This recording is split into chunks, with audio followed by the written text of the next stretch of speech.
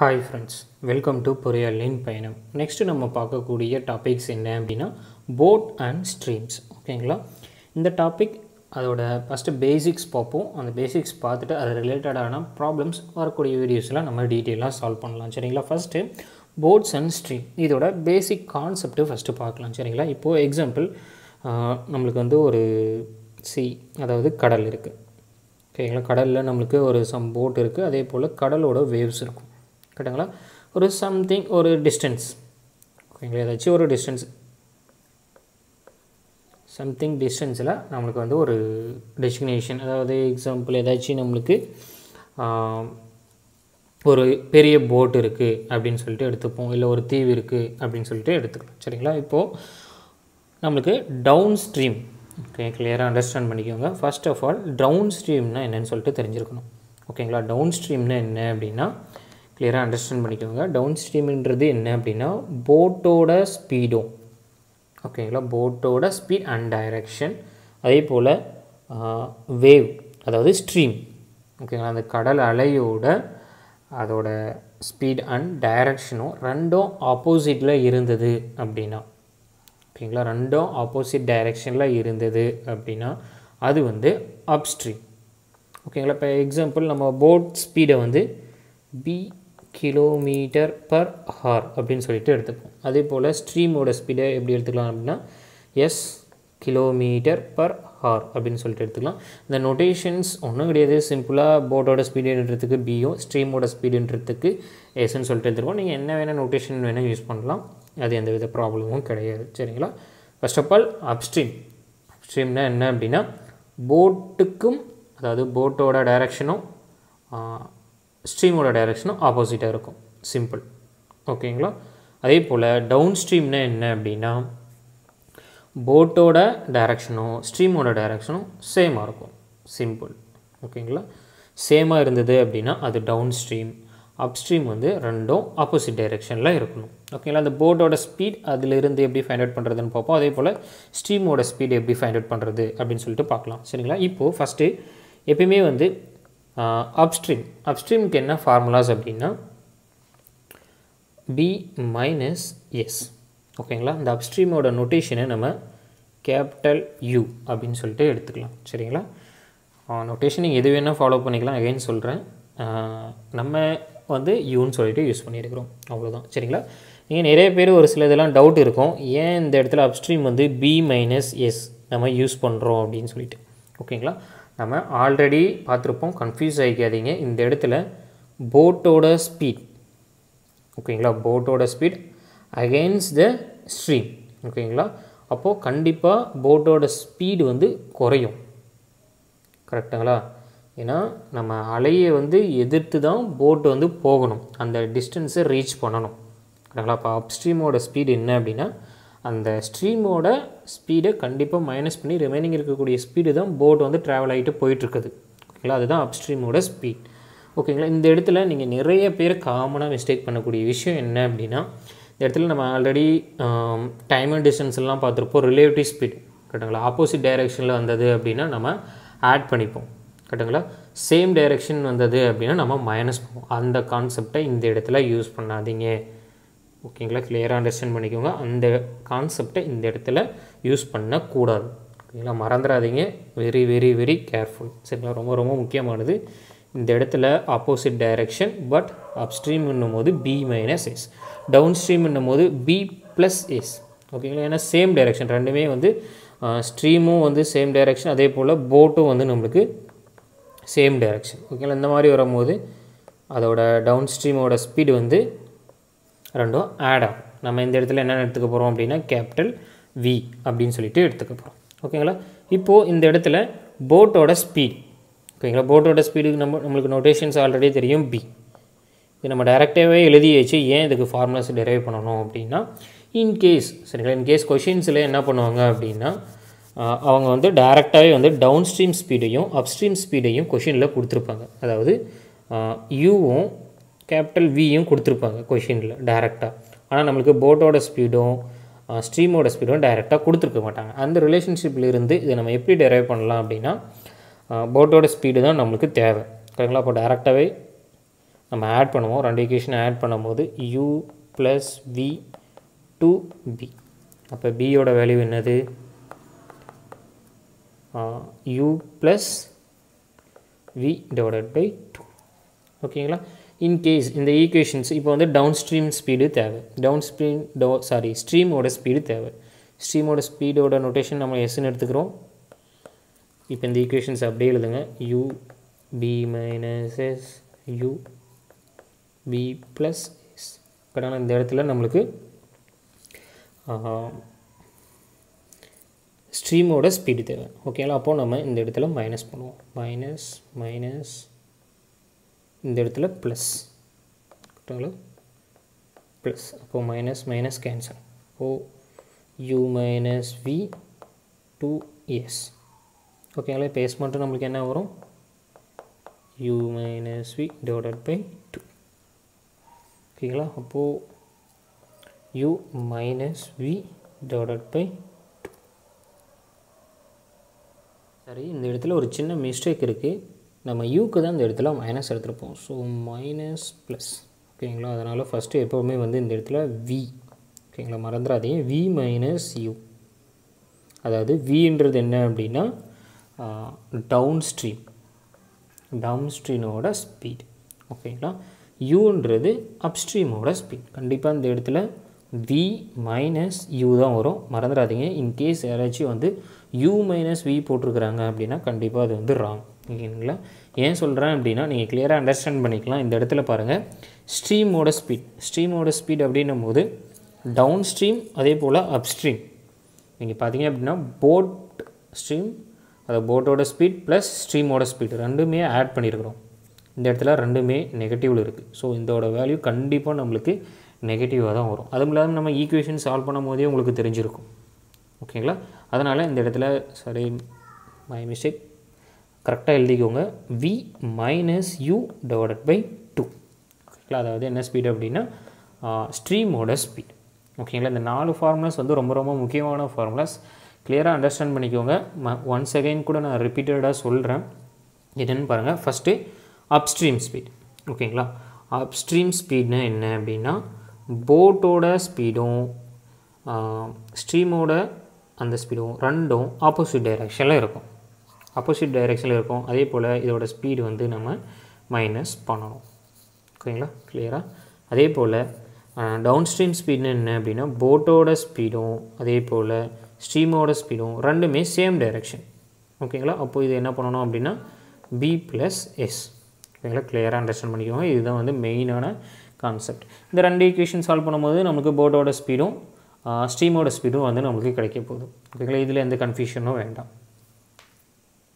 Boat and ஸ்ட்ரீமில் பேசிக்ஸாக problem solve பண்ணுறதுக்கு ஒரு techniques இருக்குது. அது ஈஸியாக உங்களுக்கு புரியும். ஈஸியாக பாருங்கள். ஃபர்ஸ்ட் ஆஃப் ஆல் நம்ம எக்ஸாம்பிள் இந்த இடத்துல போட் இருக்குது.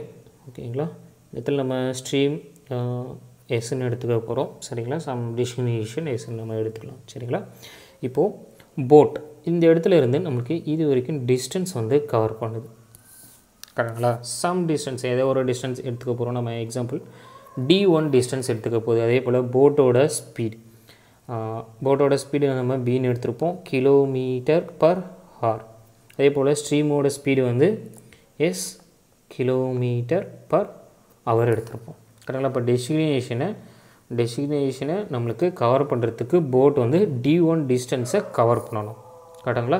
இப்போ எக்ஸாம்பிள் போட்டோட ஸ்பீடு ஸ்ட்ரீமோட ஸ்பீடுக்கு ஆப்போசிட்டில் இருக்கும் போது இது வந்து டவுன் ஸ்ட்ரீம். கரெக்டுங்களா? இப்போது அகைன்ஸ்ட் இப்போ டெஸ்டினேஷன் வந்தாச்சு.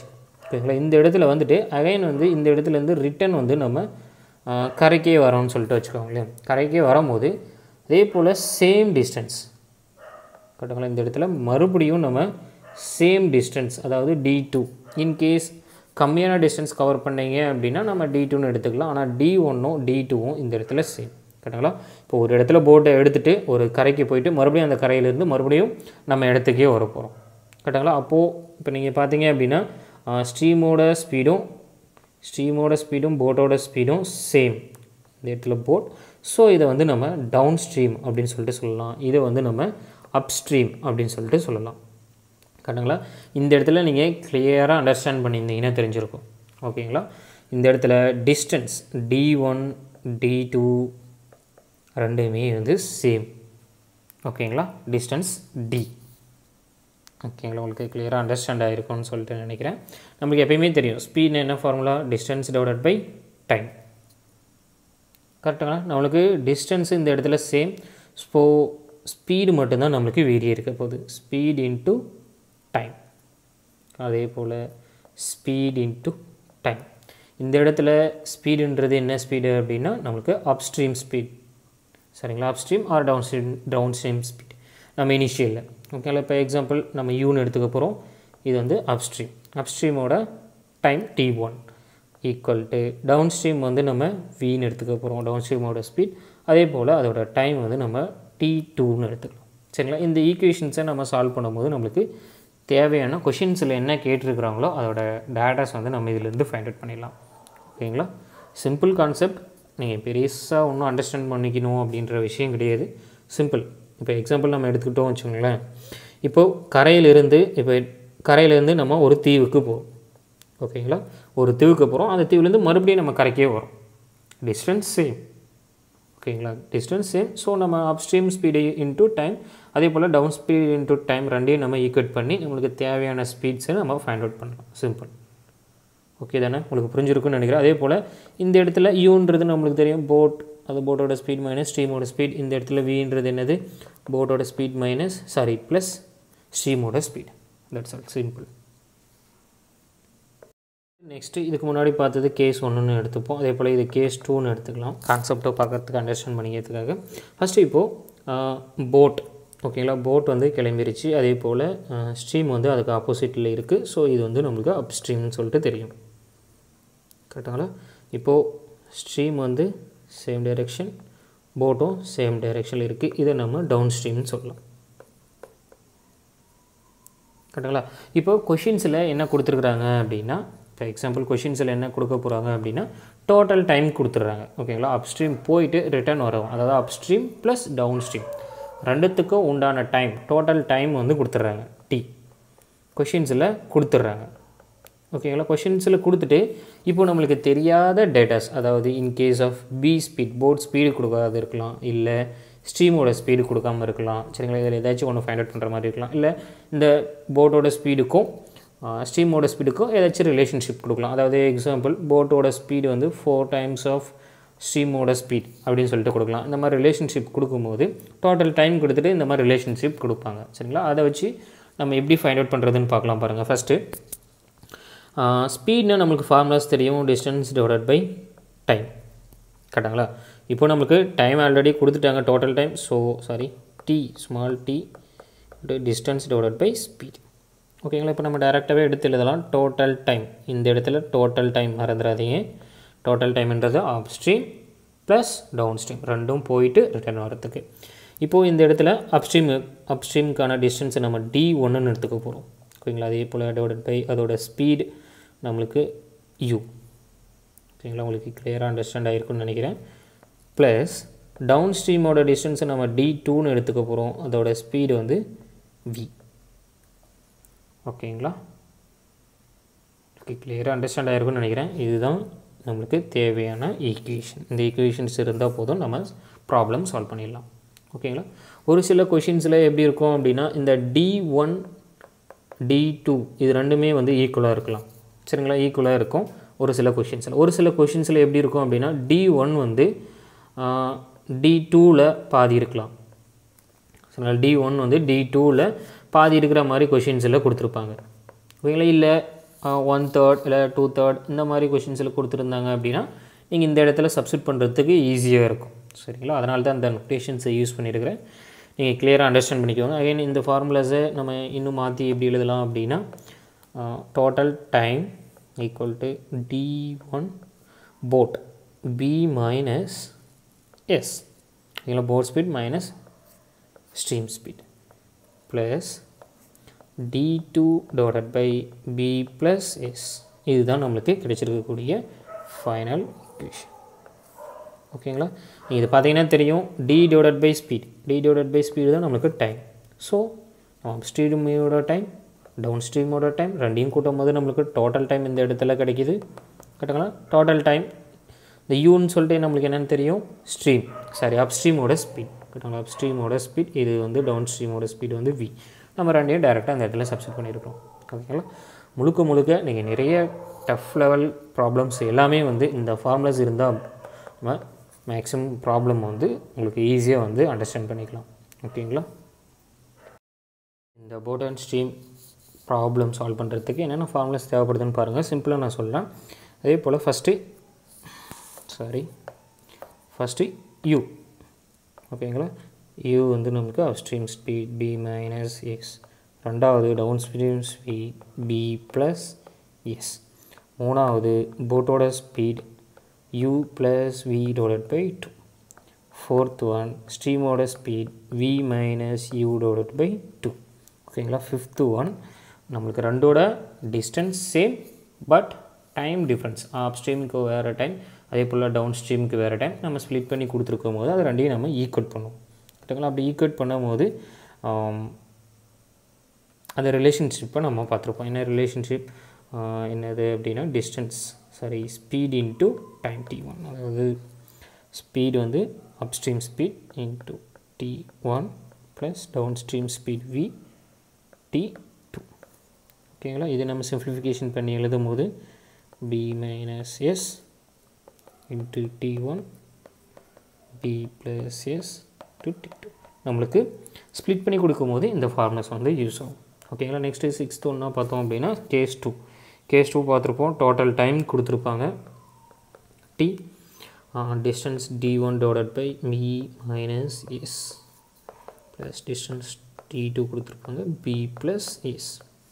ஓகேங்களா? ரொம்ப முக்கியமானது இந்த சிக்ஸ் ஃபார்முலாஸ் உங்கள் உங்களுக்கு அண்டர்ஸ்டாண்ட் பண்ணிக்கிறதுக்கு ரொம்ப பெரிய டைம்லாம் எடுத்துக்காதுன்னு நினைக்கிறேன். அதே போல் இந்த இடத்துல மறந்துடாதீங்க, பின்றது என்ன அப்படின்னா போட் ஸ்பீட். ஓகேங்களா? போட்டோட ஸ்பீட். இந்த இடத்துல எஸ்ன்றது என்ன அப்படின்னா நமக்கு ஸ்ட்ரீமோட ஸ்பீட், இல்லை நமக்கு ஒரு சில கொஷின்ஸில் கரண்ட் அப்படின்னு சொல்லிட்டு கூட கொடுக்கலாம். ஓகேங்களா? கரண்ட் ஸ்பீட் அப்படின்னு சொல்லிட்டு கூட கொடுக்கலாம். ஓகேங்களா? இன்கேஸ் இப்போ ஒரு சில கொஷின்ஸில் என்ன பண்ணுவாங்க அப்படின்னா போட்டோட ஸ்பீடு வந்து கொடுத்துருக்க மாட்டாங்க.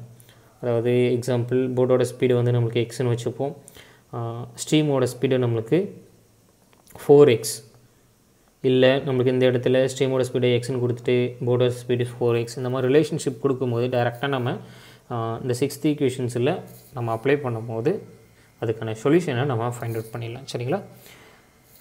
இது வரைக்கும் நீங்கள் கிளியராக அண்டர்ஸ்டாண்ட் பண்ணிக்கோங்க. இன்கேஸ் ஏதாச்சும் டவுட் இருந்தது அப்படின்னா கமெண்ட் செக்ஷனில் சொல்லுங்கள். நம்ம ப்ராப்ளம்ஸ் பார்க்கலாம். அப்போ தான் உங்களுக்கு இன்னும் டீட்டெயிலாக வந்து சிம்பிளாக அண்டர்ஸ்டாண்ட் ஆகும். சரிங்களா? வாங்க ப்ராப்ளத்துக்குள்ளே போகலாம்.